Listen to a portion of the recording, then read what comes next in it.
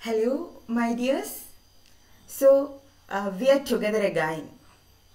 As usual, I hope you all are in good health and happy. Aren't you? Okay, let us go back to our lesson. Okay, let us listen here.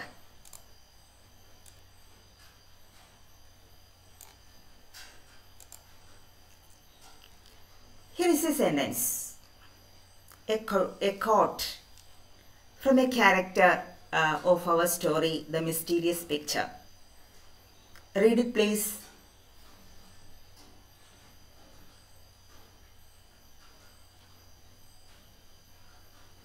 May Your Highness pardon me for my rashness in thinking that one of my paintings will please Your Highness. Do you remember this quotation? Who spoke this in the story? Sure, it is Till. Till is speaking to the Archduke of Battenberg. So, Till is using this language. If we are saying the same thing, do we speak like this? Do we speak like this? This is highly formal language, highly respectful language.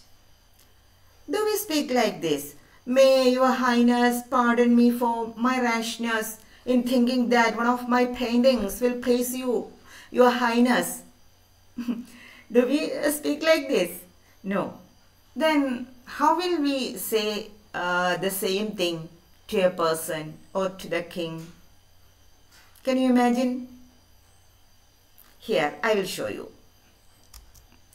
Can you find out the normal style of speaking, the same thing from these options? Can you find out the meaning of this from these options? How we say the same thing?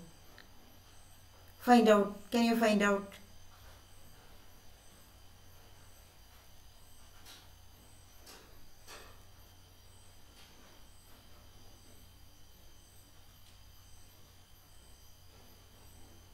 Which one we will say instead of this sentence, this long sentence?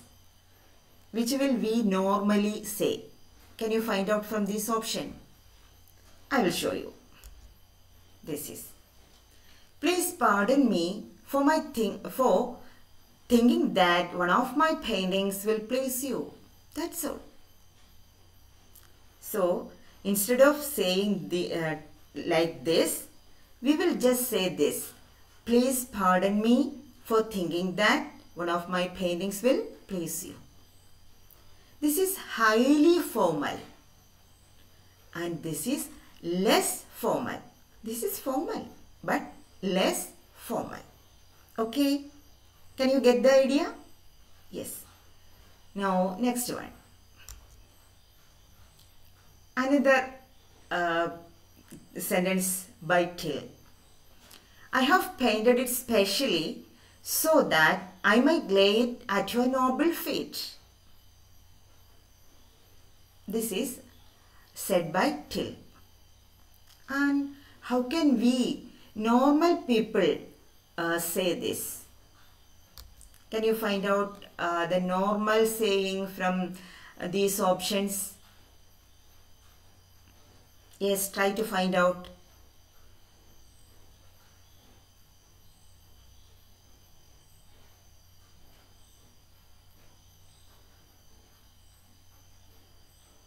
Okay, I will show you. I have painted it specially for you. That's all. I have painted it specially for you. For instead of this highly formal language, we can simply say like this. And this also is formal, but less formal. Can you understand the difference between Till's speaking and the normal speaking, normal language? Okay, Till's language is highly respectful, but this is less formal. Okay, next one. I have dared to hope that this picture will please you.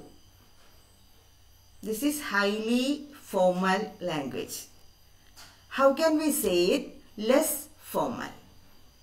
Find it out from these options.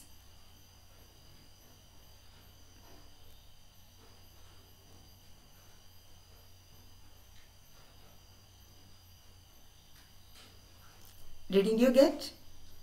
I hope you get the answer. Yes, I will show you. This is. I hope that this picture will please you. That's all. So what is the difference between Till's speaking and the normal way of speaking? Yes, tell me once more. What is the difference? Till's speaking is highly formal. But in the same time, this sentence is formal but less formal. Not highly formal, less formal. Okay, I will show you another thing. Listen, these are the sentences spoken by Till in highly respectful language, highly formal language. And three of them we have found out how we can say it in a less formal manner. Less formal manner. And can you find out the others? There are 4 more sentences by Till. And just find out the less formal sentences. And you can refer to our textbook, page number 26, I think. Yes, it is the page number 26. And refer the page number 26 and fill up this table. Okay? I hope you will send me this table with your answers. Okay? Well, very good. Now, yes, we have said that Till is using highly respectful language. Highly formal language. And that is one of the speciality of Till. One of the specialities of Till, using highly respectful language. Do you know what are the other specialities of Till? Can you think? Just remember, rewind the story. What are the other specialities of Till? Just rewind. What are the specialities of Till? That is, what are the character traits of Till? One, we have said, uses highly respectful language. And what are the other things? Do you remember?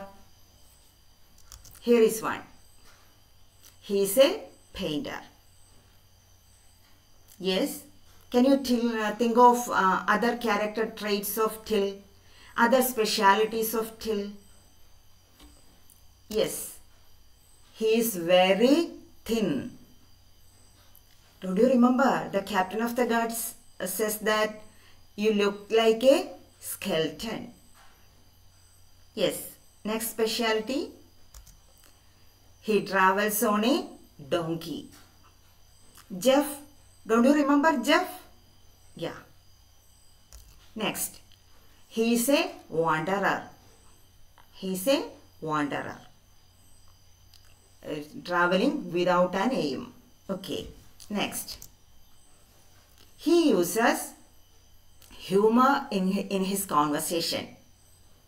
Humorous. Don't you remember the sentence? I will hang myself by teeth on the mutton on the butcher's shop. Don't you remember? Isn't it humorous? That is, he uses humor in his conversation. Next, he's cunning. He's very cunning. How he escaped from Archduke not to paint the picture. Don't you remember the story? That is, he is very cunning and tricky. So, these are the character traits of Till. From these points, we can prepare a character sketch of Till. Character sketch of Till. Are you ready? Shall we prepare the character sketch of Till? Ready?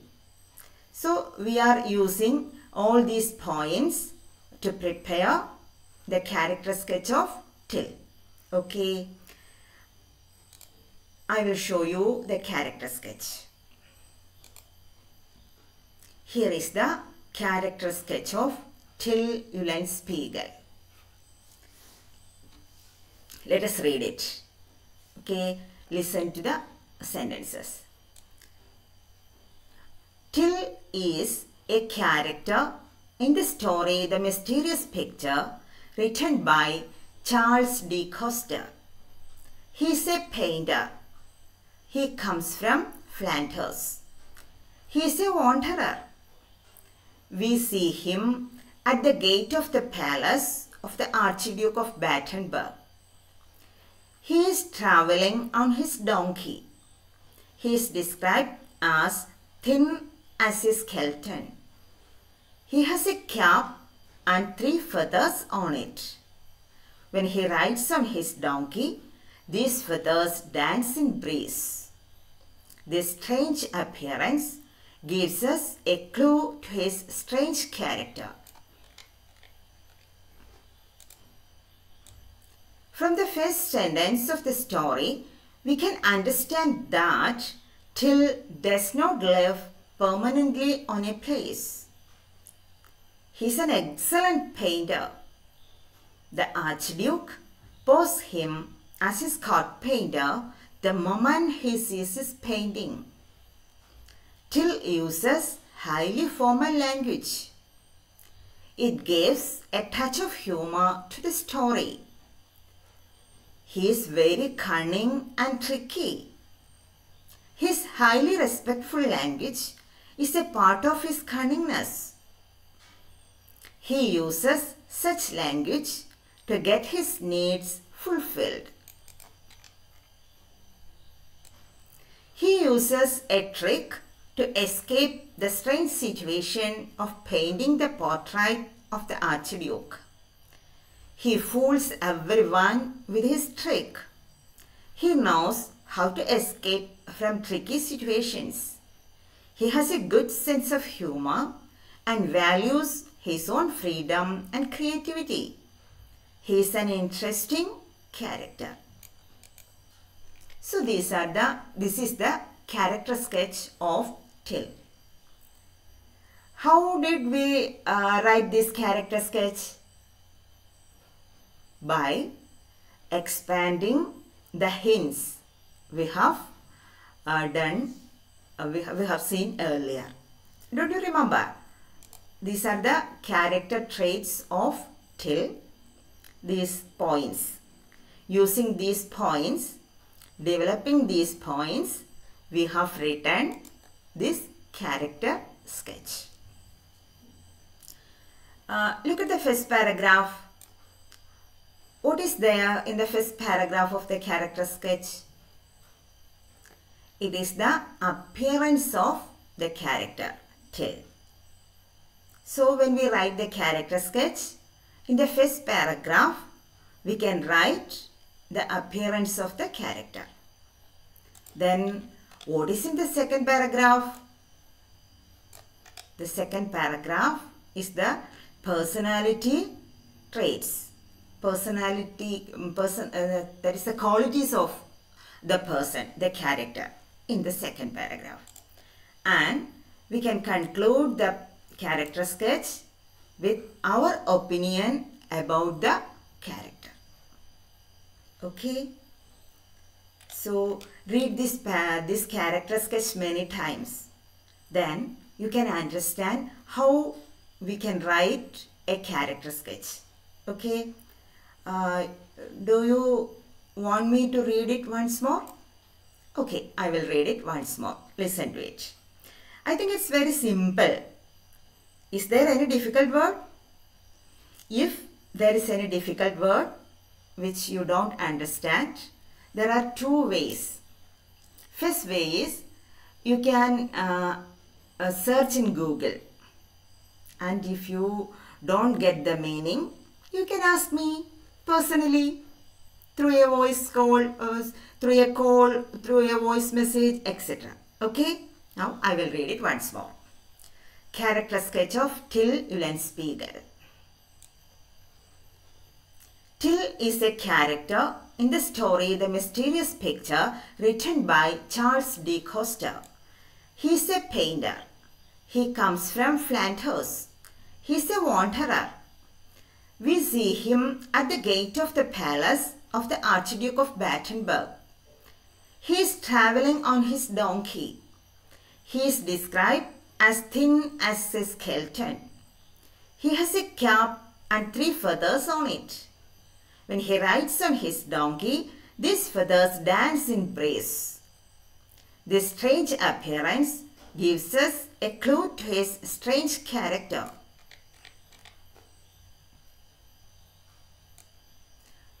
From the first sentence of the story, we can understand that Till does not live permanently on a place. He is an excellent painter. The Archduke posts him as his court painter the moment he sees his painting. Till uses highly formal language. It gives a touch of humor to the story. He is very cunning and tricky. His highly respectful language is a part of his cunningness. He uses such language to get his needs fulfilled. He uses a trick to escape the strange situation of painting the portrait of the Archduke. He fools everyone with his trick. He knows how to escape from tricky situations. He has a good sense of humor and values his own freedom and creativity. He is an interesting character. Okay. Now let us see how we write a character sketch, because you are going to write a character sketch on your own. So listen. How to write a character sketch. First thing, you write the appearance of the character. How the character appear. Is he tall or short, thin or fat? How is his face? How is his skin, etc. Then next is the personality traits of the character. That is, how the character talks, acts, how the character expresses the emotions, how the character behaves with others, etc. So you should write, and you can give examples from the story to each thing. Okay. Now end the character sketch with your opinion about the character. Okay. So do you remember how we ended the character sketch? He is an interesting character. So give your opinion about the character.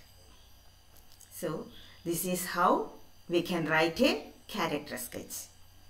So now I am giving you an assignment. Natural, isn't it?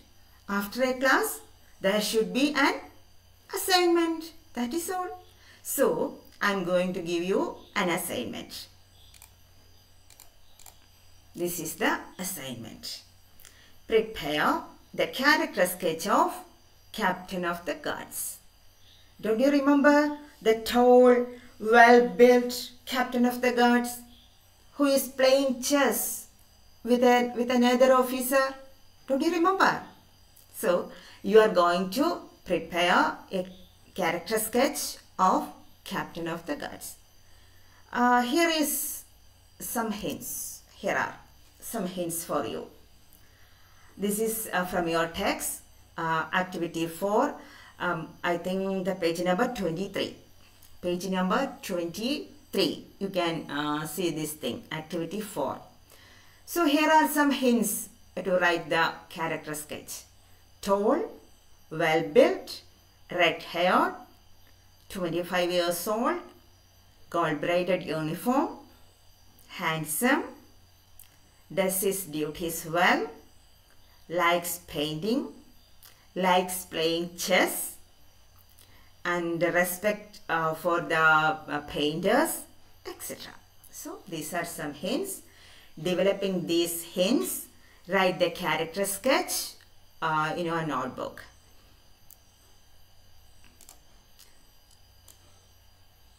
Remember not to ask for any help from others, your tuition teacher or any other guides or your father, mother, brother, sister, etc. No, don't ask for help.